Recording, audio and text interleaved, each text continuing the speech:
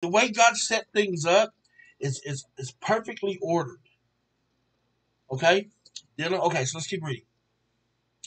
Husbands, love your wives and do not embitter against them. Embitter means be piercing or sharp. That's my area of struggle. Stacy tells me, she says, Rusty, it's not what you say, it's how you say it. It's not what you say, it's I'm piercing and I'm sharp.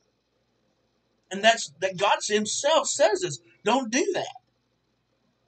He says, love your wives. So if I have to love my wife and say something that is maybe not uh, she wants to hear or whatever, but if I'm saying it out of love and I truly believe it's something that God has put in my heart to share, I'm not to come with a hammer or a pick.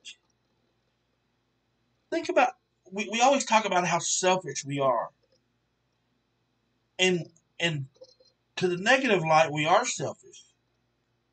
But what if we made it a positive thing to be selfish and actually treated our wives selfishly? What if we treated them better as good as we treat ourselves? Think about that. And I'm just as guilty. There's not, there's not a man. There's very few. I've met a couple of them, but most men, man, just my uncle Bobby was not perfect by any stretch of the imagination. But let me tell you something. That man took care of his wife. He took care of my Aunt Jerry, man.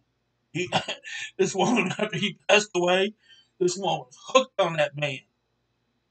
She said, and because people, she's an older, she wasn't that much older, but she's in her 60s and all that kind of stuff, late 60s. And she said, I'm never gonna remarry. She's gonna die. Bobby Joe Davis, Miss Bobby Joe Davis. She said, I'm gonna die, Miss Bobby Joe Davis. Not because he was some little warlord, but no, I was there. I saw it. This man, he would get up. He would get up and fix her breakfast. She battled diabetes. Man, he'd fix her breakfast. He'd take care of her food, whatever she needed, man. And some of my family made fun of her behind her back, of course. But she knew she wasn't stupid. But why?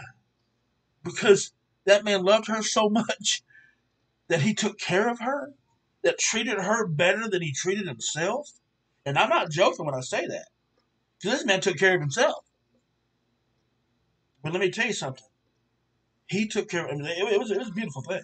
He was a flawed man, flawed. I can tell you numerous things, but let me tell you something. The area he wasn't flawed in was what God said to do with his wife. It's an area I can learn from, and I try to.